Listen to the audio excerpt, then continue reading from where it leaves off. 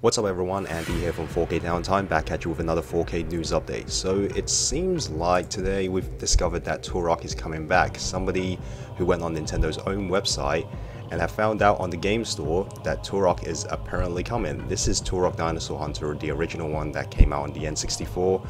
A game that I actually had quite a bit of memory playing, because I'm not a big first-person shooter guy, but on the N64 for some reason I played a lot of first-person shooters like Turok, of course the sequel Seeds of Evil, as well as GoldenEye, and of course Perfect Dark as well.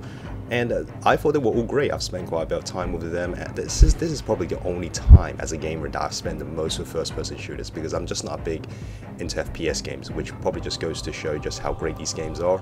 But anyway, this seems to be the HD remaster, because I know they did kind of like an HD remaster because it's developed by Night Dive Studios, who is the one that was actually responsible for these HD upgrades. So it's exciting. I definitely will consider buying it again, just purely because I did really enjoy these games, and I haven't actually played Turok in years now. The last one I played was Evolution on the GameCube, and even that one I only played very little of it because I didn't think it was that great. And of course, regarding of the 2008 reboot, I've never touched it because from what I've heard from friends, they all just told me to stay away because apparently it was just nothing but a generic FPS game with dinosaurs, just kind of modern at the time. So I've ignored it, and I've basically never really gotten back into Turok ever since, especially with these first two games. I've never actually played it, but the one listed on the eShop is just the first one.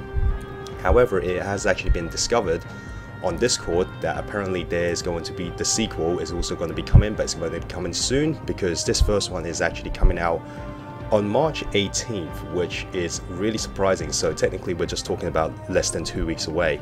It does make me wonder, why did the Night Dive Studio actually announce that it was coming instead? Yet it's just somebody who stumbled across it while browsing through the eShop, which is really surprising. I don't understand why they wouldn't announce it through Twitter or whatsoever, because that's what most developers and publishers has been doing.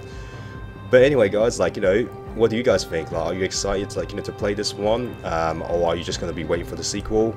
Anyway guys, thank you so much for watching. As always, be sure to rate, comment and subscribe, and I'll see you next time. Have a good one.